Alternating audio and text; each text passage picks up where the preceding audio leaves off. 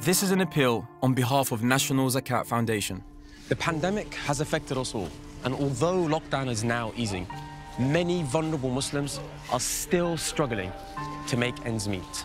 By giving your zakat in the UK this Ramadan, you'll be giving hope, confidence, and dignity to your fellow Muslims facing hardship.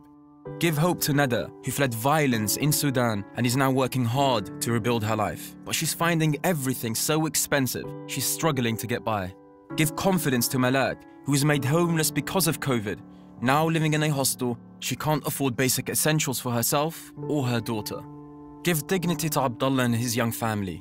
He's been unemployed for the past year and has fallen behind with his rent.